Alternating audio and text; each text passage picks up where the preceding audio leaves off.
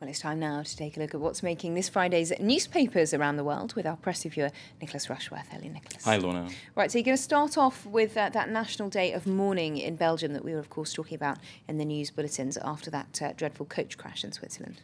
Well, of course, it's every parent's nightmare, isn't it? You send your children off, perhaps for the first time, to go on a holiday trip, a skiing trip in this case, and then you never see them again. And in this case, most of the school children who died were from the Dutch-speaking part of Belgium. So I turned to the press there, and the front page of the Het Laatste News shows photos of some of the victims, and there you can see one young mourner in tears as she holds a flower. Now, the paper is devoting 14 pages of coverage to that, and much of that is basically about the grief that people are feeling.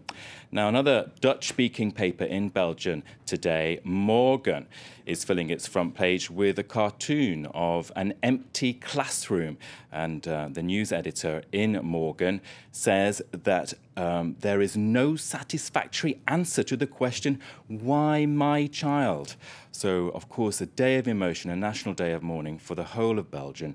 And the Belgian Prime Minister, Elio Di Rupo, has said that today the country is weeping for its children.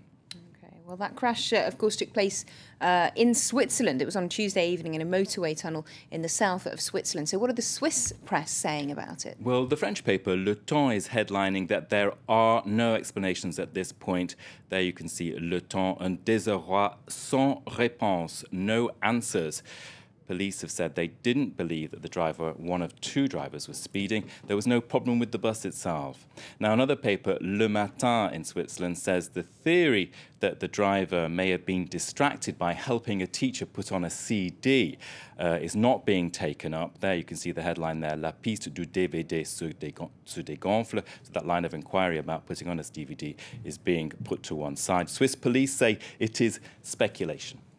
Well, we're going to move on from that story now to Syria, because the British newspaper The Guardian has had a bit of a scoop this week. They've been publishing emails, leaked emails purportedly written by President Bashar al-Assad of Syria and his wife, British-born wife, of course, Asma. Well, for the follow-up on that, I turned to today's edition of The Guardian, and the cartoonist Steve Bell this Friday is comparing Syrian President Bashar al-Assad to none other than Voldemort, that in Harry Potter, with the headline there, Harry Basher and the Deathly Hallows Part 3. I suppose that's Happy Basher, I should say. Comment writer Peter Bowman, still in The Guardian, says the danger for the Syrian opposition with these leaked emails is that they may only make Assad seem more human.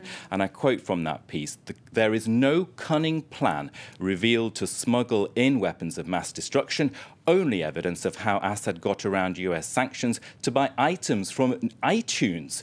Assad, it turns out, likes the British rock band New Order. Beaumont's arguing if the Syrian opposition hoped to make Assad seem more monstrous, then they failed.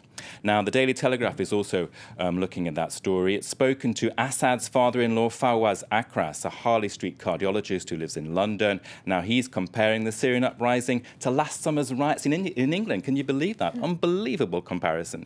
And he's asking why David Cameron didn't deploy troops as Assad has done.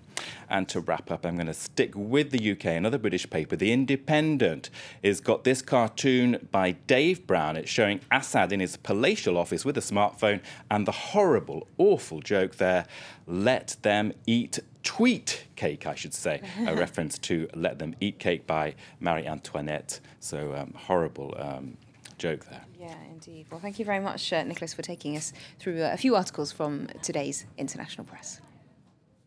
Well, it's time now to get a recap